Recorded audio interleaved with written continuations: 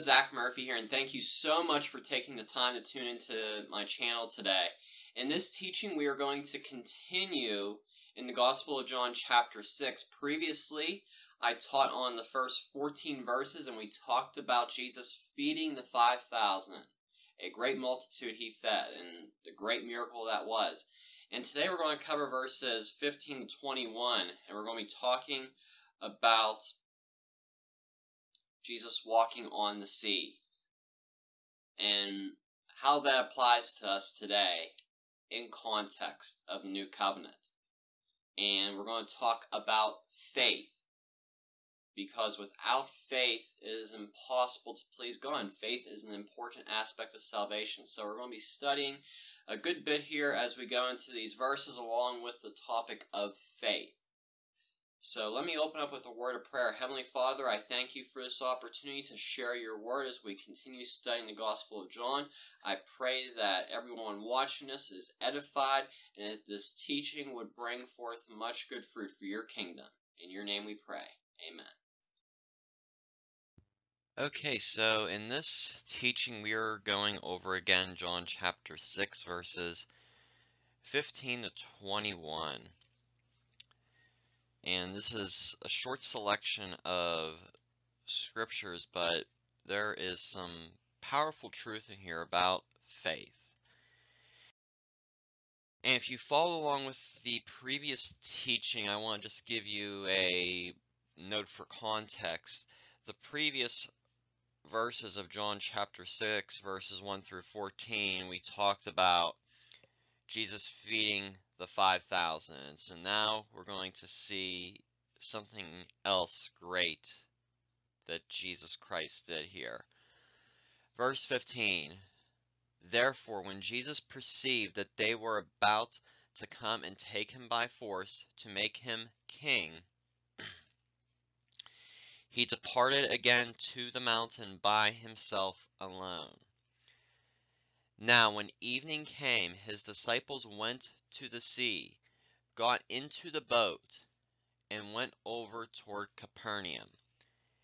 And when it was already dark, Jesus had not come to them. Then the sea arose because of a great wind blowing. So when they had rowed about 3 or 4 miles, they saw Jesus walking on the sea and drawing near to the boat. And they were afraid. But he said to them, it is I, do not be afraid. Then they willingly perceived him into the boat, and immediately the boat was at the land where they were going. Very powerful there. So, break this down here. One of the things that this starts off with in verse 15 is they're going to take Jesus to make him king. But men don't need a new government system. That's not what mankind's greatest need is. Mankind's greatest need is to be saved from the curse of the law, to be saved out of our Adam sin nature, our Adam sin nature that we are all due punishment for by eternity in the lake of fire. That is the ultimate punishment for that nature. But praise God for what Jesus did. And Jesus knew that his mission was not to overthrow some government on the earth. His mission was to pay the price so that man can get a new heart, be made a new creation, be restored to be in right relationship with the Father. Jesus lived a perfect, sin-free life as a man on this earth. And that's why he departed, because he knew his mission was not to become an earthly king, because Jesus' kingdom is not of this earth. I want to point out Ezekiel chapter 36 verse 26. I will give you a new heart and put in you a new spirit within you. I will take the heart of stone out of your flesh, and give you a heart of flesh.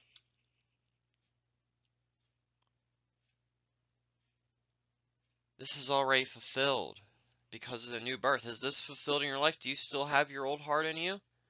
Or do you have a new heart because you're a new creation in Christ? This is accessible to us today through the power of the new birth. And Jesus' kingdom's not of this earth. We see in John 18:36, Jesus saying, "My kingdom is not of this world. If my kingdom were of this world, my servants would fight so that I should not be delivered to the Jews. But now my kingdom is not from here." We must recognize this because so often we are so easily earthly bound, concerned about earthly things. People get so bent out of shape over things going on in our government, things going on with elections. And yes, I am 100% for Christians standing for truth, standing for life and godliness in our government. But our focus must be on the kingdom of God primarily, because our citizenship is not in America. Our citizenship is in heaven. And we need to realize that. So yes, there is a place for being vocal about what the Word of God says. And there is a place for us to influence areas of government with kingdom-minded principles. But our focus must be on the kingdom of God and not the kingdoms of this world. Whether you live in America or Canada or in Europe, it doesn't matter. Our focus is to be on the kingdom of God. And Jesus wasn't preaching a message about how to overthrow a government system. It was about how to live in the kingdom of God and salvation.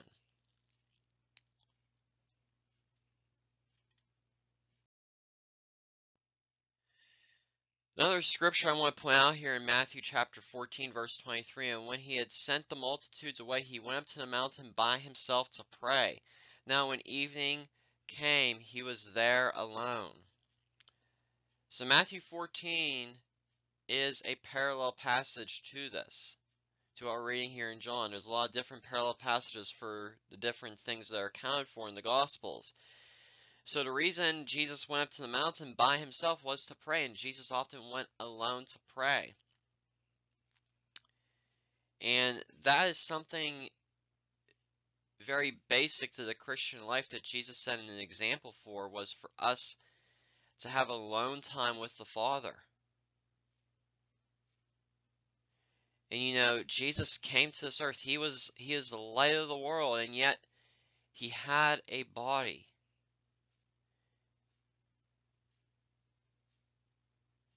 And he went alone to pray to the Father. This is what we are called to do. We are called to have alone time with the Father in prayer and in worship and meditating on the Word of God. We see here in the parallel passage in Mark chapter 6, verse 45, "Immediately he made his disciples get into the boat and go before him to the other side, to Bethsaida, while he sent the multitude away." Now, this lake here, Lake of Capernaum, was about 7 miles, and we see here that in verse 19 of John chapter 6, they were about 3 or 4 miles into this 7-mile lake. So they were about halfway through when this wind arose, and there was a bit of turbulence on the sea for them. And it was already dark, we see.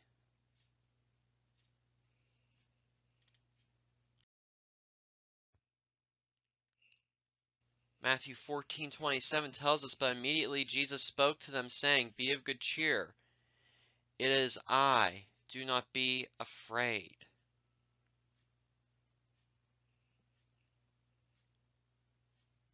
Be of good cheer no matter what the storm is you're in. And I want to remind us that in Matthew chapter 8, verse 24, There was another event that took place when the disciples were on a boat on the Sea of Galilee, and a storm came, and Jesus spoke to the storm to calm down. And this was before Jesus walked on the water, when he was walking on the sea. The disciples already saw Jesus command the storm to cease. And yet we see here in John that again, while they were in the middle of a dark, windy sea, they got fearful, but Jesus came and said, "Don't be afraid. Be of good cheer."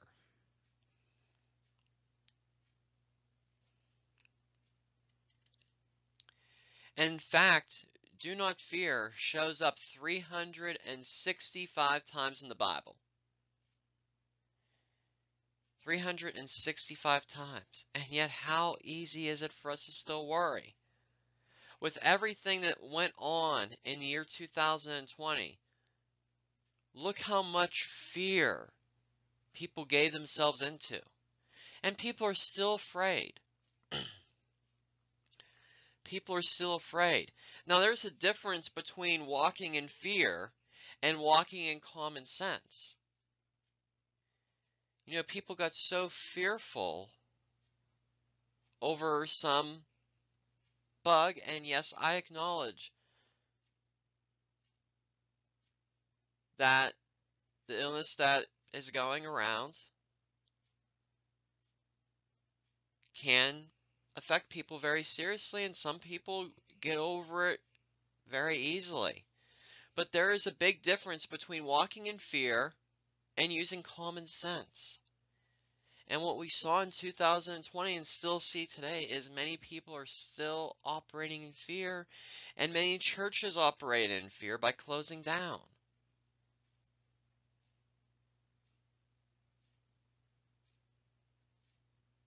We should not be giving into fear.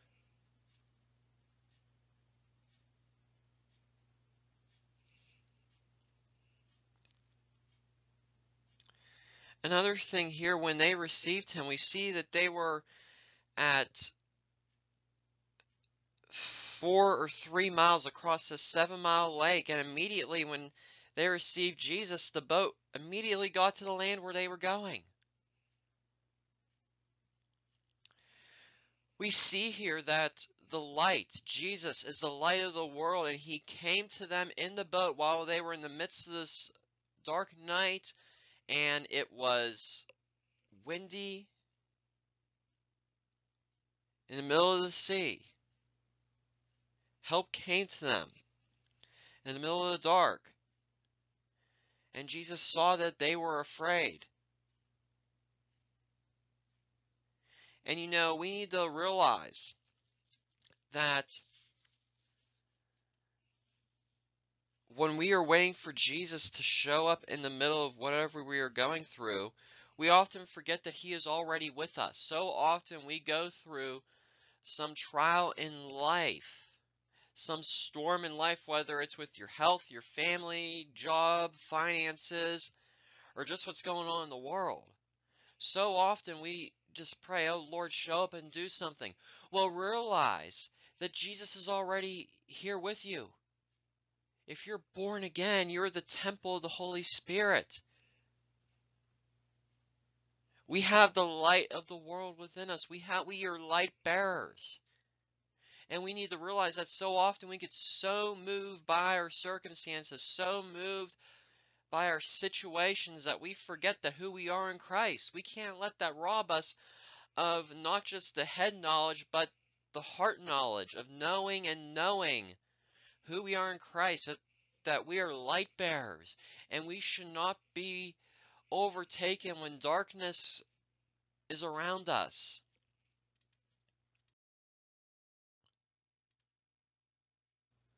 And I want to point out here, because so often this gets brushed over, this event that took place, and even the one of Jesus speaking to the storm, it was before the cross, before Pentecost.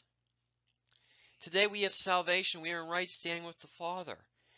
And we have the infilling and overflowing experience of the Holy Spirit, and yet we are so easy to fall into the trap of fear. We have the light within us. We are light bearers.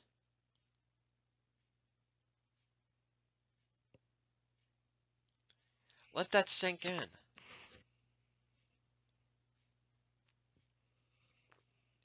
Let that sink in, people. When you go through something, is your first reaction, "Oh Lord, come rescue me out of this situation"? So often that's our reaction. But we need to realize that if we are truly born again and filled with the Spirit of God, we have everything already within us that we need for whatever trial we go through, for whatever situation we go through. We have victory within Christ. We need to realize that. Our prayer doesn't need to be, "Lord, come rescue me out of this." It should be, "Lord, give me the strength through this. Help me to realize who I am in Christ. Let me not lose my identity in Christ as I go through whatever the situation is. Help me to realize the victory I already have, and then declare the promises within God's Word over the situation. And keep your eyes on the Word of God. Keep focused on the Word of God, not focus on the problem. 1 Corinthians chapter 6 verse 19 tells us, "Or do you not know that your body is the temple of the Holy Spirit who is in you, whom you have from God, and you are not your own?" We have the Holy Spirit within us. So why should we be bent out of shape when we're in the middle of a dark situation or a storm? Holy Spirit will lead us into all truth. The Holy Spirit is our comforter. Don't let the trials of the devil rob you of your identity in Christ or the joy of the Lord in your life.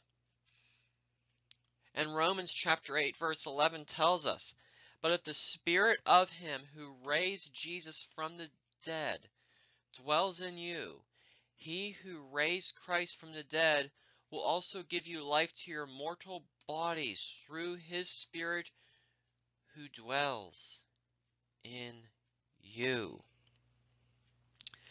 The same Spirit that rose Jesus from the dead is alive in us. We bear that Spirit within us. And every day we need to stay constantly full of it. You know, when you get born again, you receive the Holy Spirit, and then there's the Pentecostal experience of receiving the overflowing of the Spirit. And we need to constantly be seeking God for continual inflowings of the Spirit so we can pour out for what God has gifted us with and be filled back up again. Fill us up till we overflow. So many Christians are easily, thrown out of whack because of a circumstance, but fail to set their mind on their identity that because they are born again, because they are a blood-bought child of God, that the same Spirit that rose Jesus from the dead after Jesus died of a gruesome death, same Spirit that rose him dwells in us, and yet we get bent out of shape over a sickness, over some trial. Come on, people, we need to realize who we are in Christ.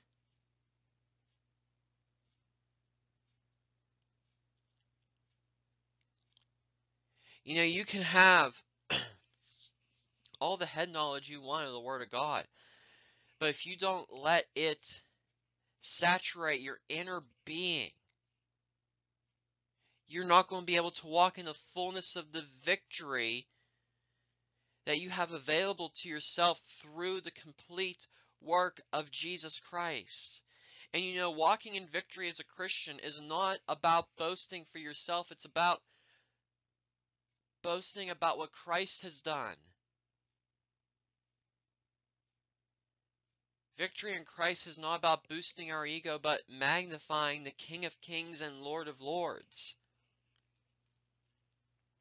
And we need to realize that if He is the King of Kings, then as a child of God, we are also a king in Him and through Him. Not that we are above Him or anything, but we are subject to Him. He is our master. But we have kingly authority that we are given through Jesus Christ, and I can go in much more on that. And that's for another teaching. But if He is King of Kings, then we are kings under Him. The Bible tells us that we are seated at the right hand of we are seated in heavenly places with Him. It's not about elevating our ego. It's about realizing what the Scripture simply says about us.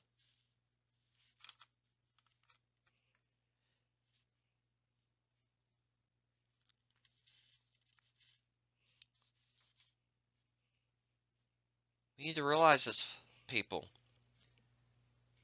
There's so many people right now that are going through different situations in life. And you know, there's so many challenges that are going on in our country with the economy and everything. And yes, you know, we should hold our leaders accountable by voting and, you know, by making phone calls and writing letters and so on and so forth. But we need to realize that God is our provider. Don't let the economic situation that's going on and that it seems that is getting worse, don't let that rob you of your joy in the Lord. Know that He is your provider. Know that He is your healer. Don't let a pandemic or another pandemic that they make, I should say pandemic, but don't let that rob you of your joy. He is our healer. And you know, it doesn't mean that we neglect seeking medical care when we should.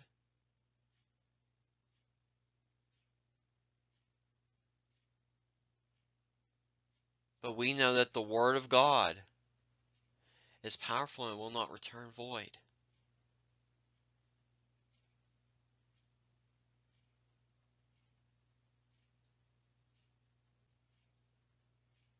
It's time that we truly walk as light bearers.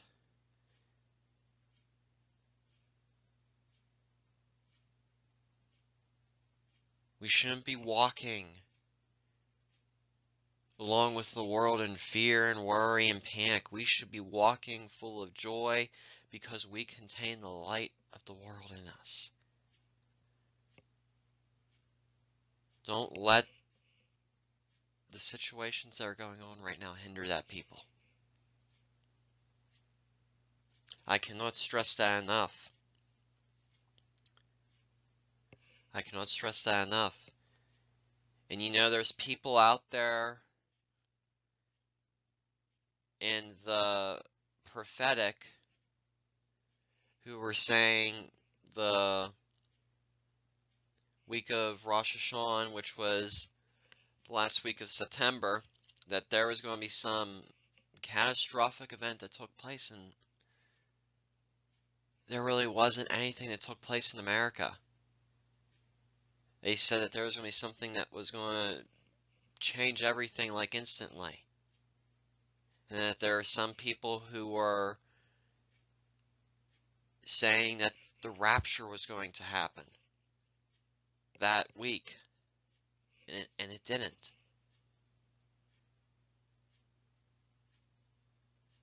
And you know, I want to warn people to don't always believe every voice in the prophetic. You know, we can't focus on these popcorn prophets that we have out there today. We can't. That's not what the gift of prophecy is about. It's about edification, exhortation, and exaltation. That's what it is about. And too many people have gone way off balance because somebody predicted a world event. And then therefore people follow anybody that will predict world events that never happen. Look at the books that came out about the four blood moons a few years ago. I remember my first year in college. My first year in community college in 2014 and 2015. That was a big talk, and yet what was all talked about that never came to be. We are not to be giving our attention to these popcorn prophets, people. And I'm saying that because when people do that, they get so glued on to current events. And they're robbed of their joy. They're robbed of their joy when the things don't come to pass. We are not to be anchored in that. We are to be anchored in the Word of God. And I'm saying that because I see a lot of people falling into that trap. People really got bent out of shape over the 2020 election. It was sickening, the things that took place in the prophetic.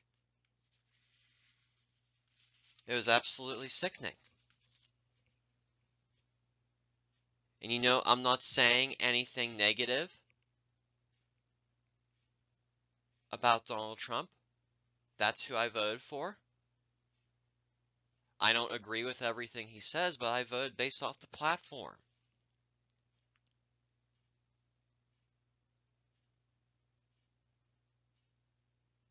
We can't get anchored in these popcorn prophets, because when you do, and these storms come and things don't go as they said that they were, it'll be very easy for you to be robbed of your joy. And you'll be filled with anger over what's going on, instead of being filled with the joy of the Holy Spirit. And yes, there's a place for righteous anger. There is a place for that. We need to stay in balance, people. Not veering off from one extreme to another just because of what's going on in the world. Don't be anchored in your newspaper. Don't be anchored over somebody making predictions. Be anchored in the Word of God and be led by the Spirit of God. It's as simple as that. It's as simple as that, people.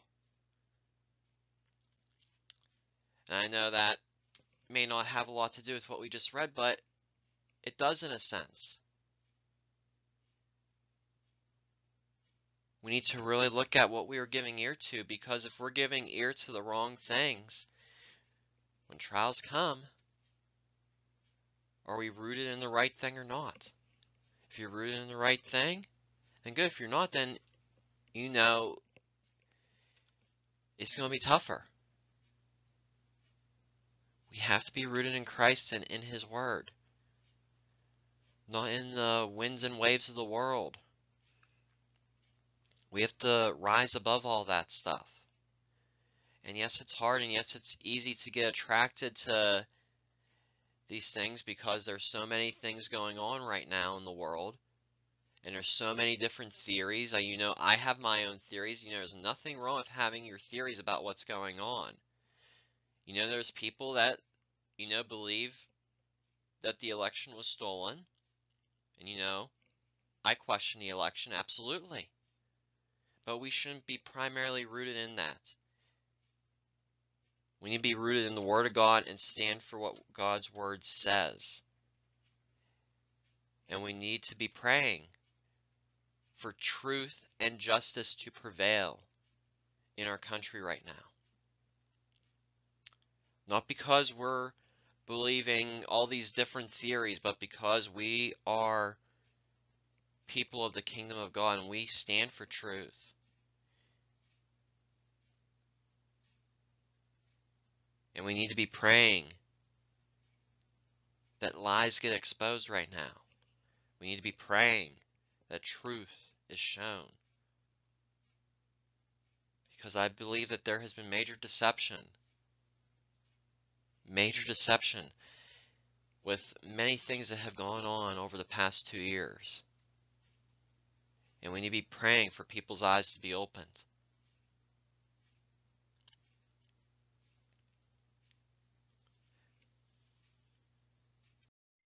Okay, and that is the last slide for today's teaching. I hope you have enjoyed this teaching. I hope that this has blessed you and that you have learned something new. I hope that this has motivated you to study these things out for yourself. Do your own study. Make your own notes. And there's notes available on my website in the description below for this teaching. So make those notes your own notes and build from those.